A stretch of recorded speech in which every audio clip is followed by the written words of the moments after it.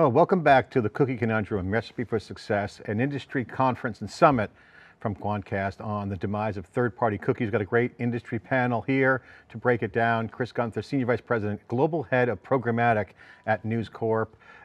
Chris, thanks for coming on. Xiao Lin, Managing Director Solutions at Xaxis, and Simpson, Vice President of Product at Quantcast. Stellar panel, looking forward to this conversation. Thanks for coming on and chatting about the Cookie Conundrum. Thank you for having us. So Chris, we'll start with you at News Corp, obviously a major publisher. Deprecation of third-party cookies affects everyone. You guys have a ton of traffic, ton of audience across multiple formats. Tell us about the impact to you guys and the reliance you guys had on them, and what are you going to do to prepare for this next level change? Sure. I mean, I think like everyone in this industry, there's a significant reliance, and I think it's something that a lot of talk about audience targeting, but obviously the reliance on third-party cookies pervasive across the whole ad tech ecosystem, MarTech stack, and so we have to think about how that impact our the vendors we work with, what it means in terms of our use cases across marketing, across advertising, across site experience. So without a doubt, it's significant, but we look at it as, listen, it's disruptive, and disruption and change is always a little scary. But overall, it's a long overdue reset. I mean, I think that our perspective is that the cookie, as we all know, it was a crutch, right? It's sort of a technology being used in a way it shouldn't. And so as we look at what's going to happen, presumably after Jan 2022, then it's a good way to kind of fix on some bad practices that led to data leakage, practice sort of devalued, for our perspective, some of the we offered as publishers. And I think that this is a key thing, is that we're not just looking to, as we look through a post-gen world, not just kind of recreating the prior world, because the prior world was flawed, or I guess I could say the current world, since that hasn't changed yet. But the current world is flawed. Let's not just replicate that. Let's make sure that as third-party cookie goes away, other workarounds like fingerprinting, things like that, also go away. So, so philosophically, that's where our head's at. And so, as we look at how we are preparing, you look at sort of what are the core building blocks of preparing for this world. Obviously, one of the key ones is, privacy compliance. Like, how do we treat our users with consent? How obviously are we aligned with the regulatory environments? In some ways, we're not looking just at Jan 2022, but Jan 2023, where there's going to be the majority of our audiences will be covered by regulation. And so I think from regulation up to data gathering to data activation, all built around an internal identifier that we've developed that allows us to have a sort of a consistent look at our users, whether they're logged in or obviously anonymous. So it's really looking across all those components, across all our sites, and in a privacy compliant way. So a lot of work to be done, a lot of work in progress, but we're excited about what's going on. I like how you framed it, old world or next gen, kind of the current situation is kind of flawed. And as you think about programmatic, just the concept is mind-blowing in what needs to be done. So we'll come back to that, because I think that original content view is certainly relevant. It's a huge investment, and you got great content and audience consuming it. Sal, from a major media standpoint, get your perspective on the impact, because you got clients who want to get their message out in front of the audience at the right time, at the right place, in the right context, right? So you got privacy, you got consent, all these things kind of boiling up. How do you help clients prepare? Because now they can go direct to the consumer. Everyone has a megaphone now. Everyone's here, everyone's connected. So how are you impacted by this new notion? If the cookieless future was a TikTok dance, we'll be dancing right now, and at least into the next year. This has been top of mind for us and our clients for quite some time. But I think as each day passes, the picture becomes clearer and more in focus. The end of the third-party cookie does not mean the end of programmatic. So clients work with us in transforming their investments into real business outcomes based on our expertise and based on our tech. So we continue to be in a great position to lead, to educate, to partner, and to grow with them along this cookieless future. The impact will be all-encompassing in changing the ways we do things now, and also accelerating the things that we've already been building on. So we take it from the top. Planning will have a huge impact, because it's going to start becoming more strategic around real business outcomes. We're omni-channel, so clients want to drive outcomes through multiple touch points of a consumer's journey. whether that's programmatic, whether that's a cookie-free environment like connected TV, digital out of home, audio, gaming, and so forth. So we're going to see more of these strategic, holistic plans. Creative will have a lot of impact. It will start becoming more important with creative testing, creative insights. Creative in itself is cookieless, so there will be more focus on how to drive brand dialogue to connect to consumers with less targeting, with less cookies. With the cohesiveness of holistic planning, creative can align through multiple channels. And lastly, the role of AI will become increasingly important. We've always looked to build our tech, our products to complement new and existing technology, as well as the client's own data and tech stack to deliver these outcomes for them. And AI in its core is just taking inputted data and having an output of your desired outcome. So input data could be DSP data beyond cookies, such as browser, such as location, such as contextual or publisher, taking clients' first-party data, first-party CRM data, like store visitation, sales, site activity, and using that to optimize in real time, regardless of what vendor or what channel we're on. So as we're learning more about this cookieless dance, we're helping our clients on the steps of it, and also introducing our own moves. That's awesome. Data is going to be a key value proposition, connecting in with content real time, great stuff. Somer, with your background in journalism and you're the tech VP of product at Quantcast, you have the keys to the kingdom over there. It's interesting, journalism is about truth and good content, original content, but now you have a data challenge, problem, opportunity on both sides, brands and publishers coming together. It's a data problem in a way, it's a tech stack. Not so much just getting the right ads to show up at the right place at the right time. It's really bigger than that now. What's your take on this?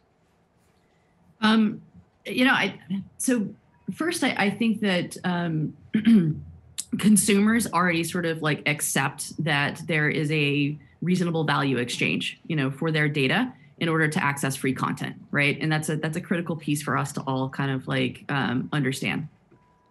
Over the past, probably 2 years, since even before the GDPR, we've been doing a ton of discovery with customers, both publishers and marketers.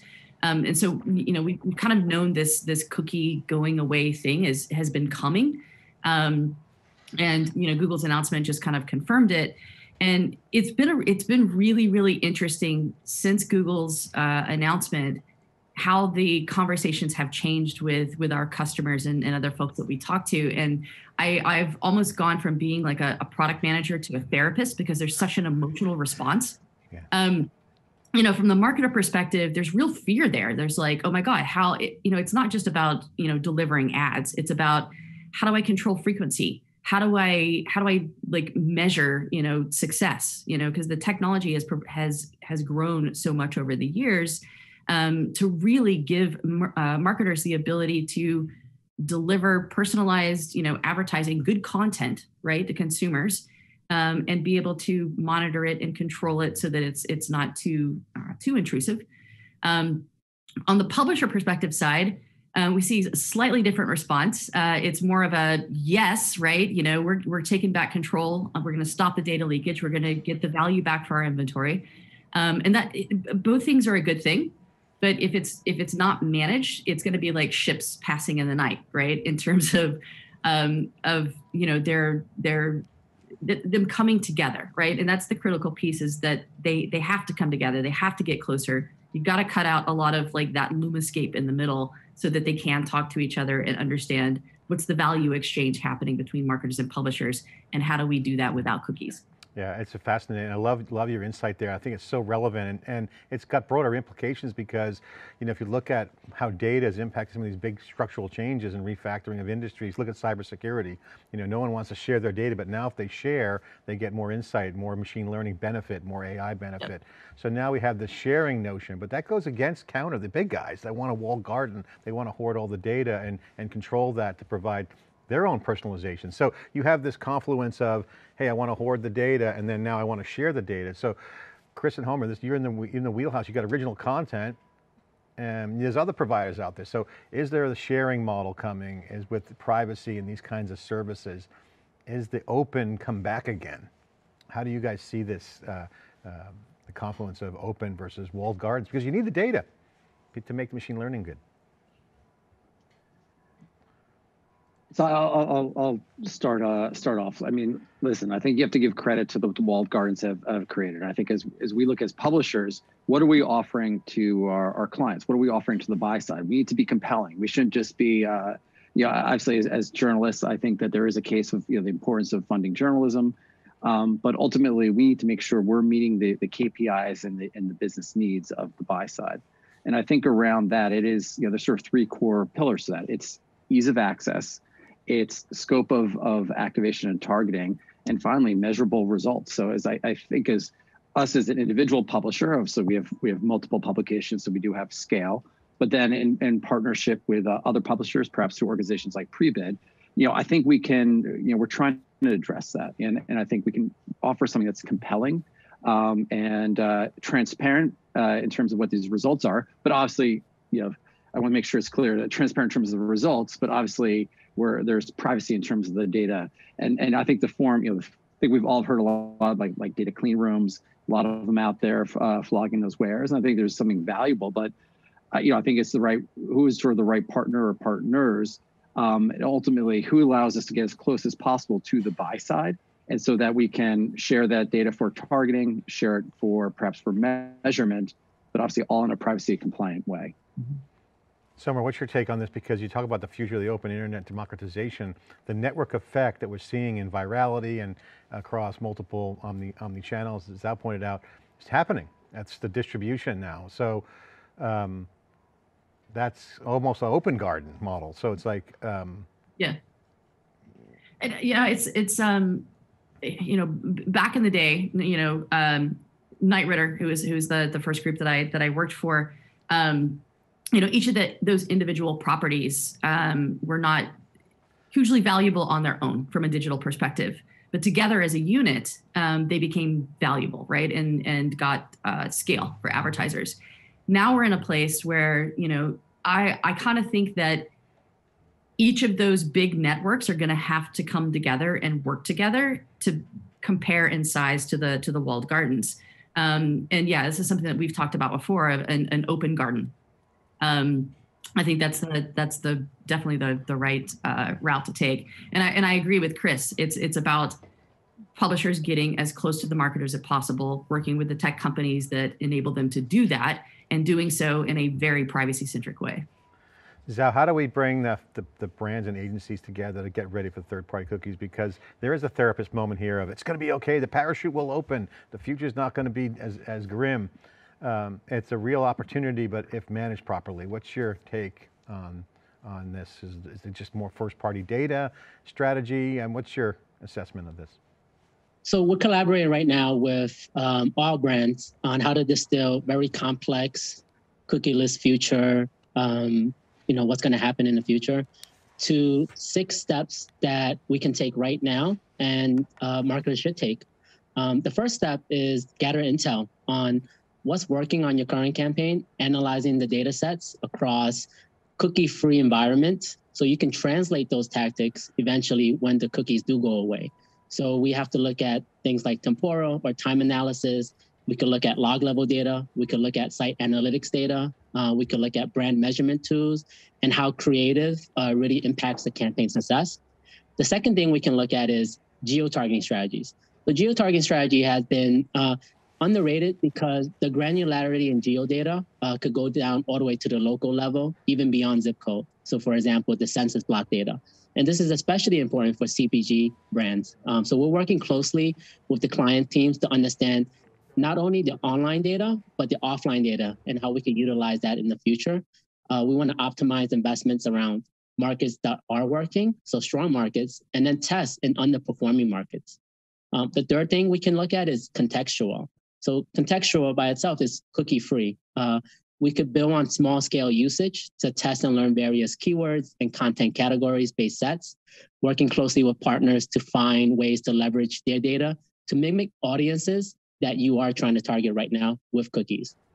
The fourth one is publisher data or publisher targeting. So working with your publishers that you have strong relationships with, who can curate similar audiences using their own first-party data and conducting RFIs to understand the scale and reach against your audience and their future roadmaps. So work with your top publishers based on historical data to try to recreate your best strategies. The fifth thing, and I think this is very important, is first-party data. That's going to matter more than ever in the cookieless future. Brands will need to think about how to access and develop the first-party data, starting with the consumer seeing a value in the exchange for the information. It's a goldmine in understanding your consumer, their intent, their journey. And you need a really great data sciences team to extract insights out of that data, which will be crucial. So partner with strategic onboarding vendors and vet their ability to accept first-party data into a clean room environment for targeting, for modeling, for insights. And lastly, the sixth thing that we can do is begin informed prospecting by dedicating test budget to start gaining learnings about cookieless. One place that we can start, and it is underinvested right now, is Safari and Firefox. They have been cookieless for quite some time, so you can start here and begin testing here.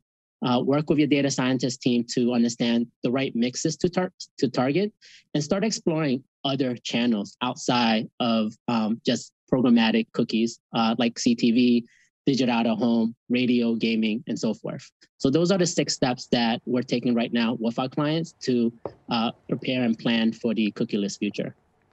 So Chris, let's go back to you. What's the solution here? Is there one? Is there multiple solutions? What's the future look like for a cookieless future?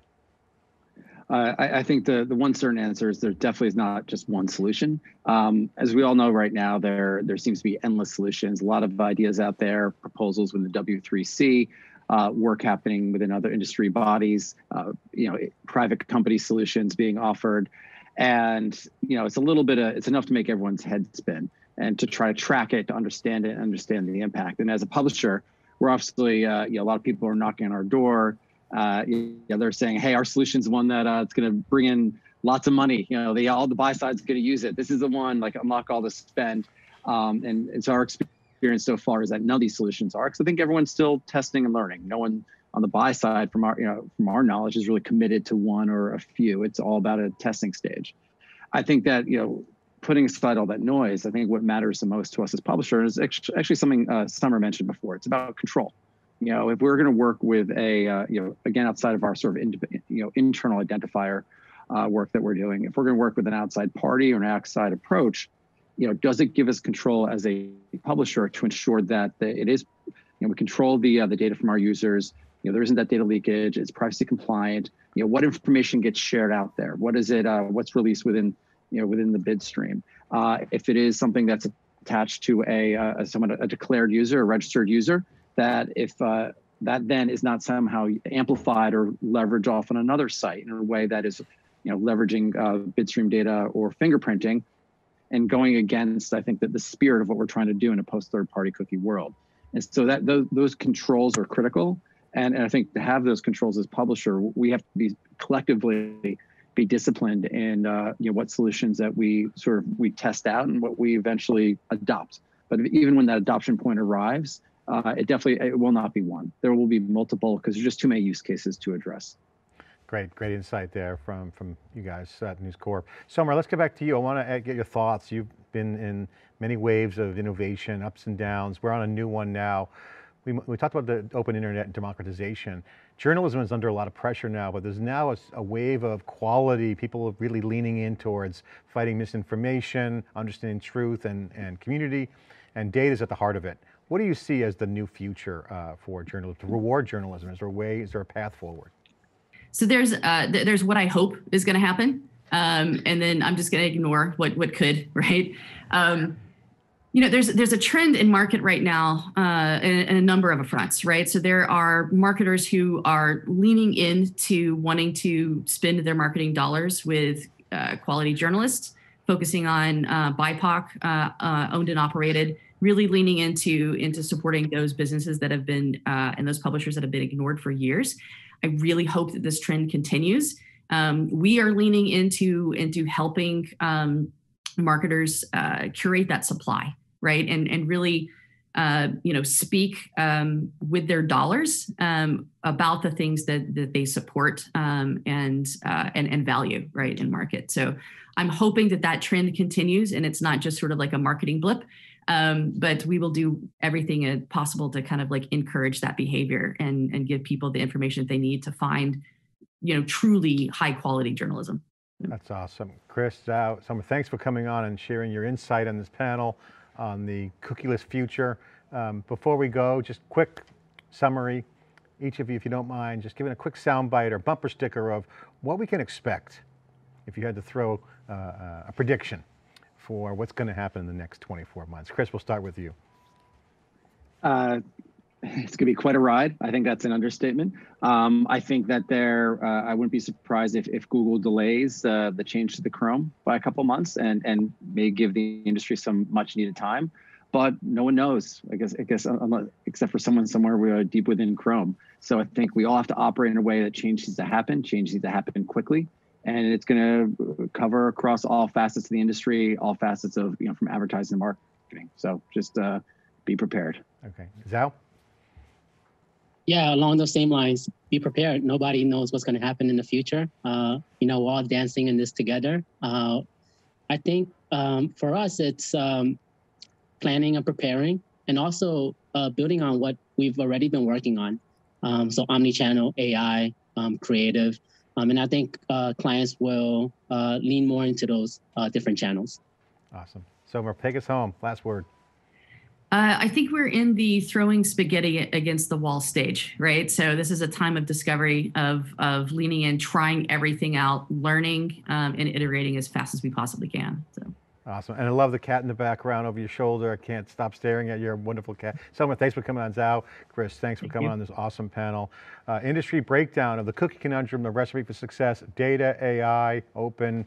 The future's here. It's coming. It's coming fast. I'm John Furrier with theCUBE. Thanks for watching.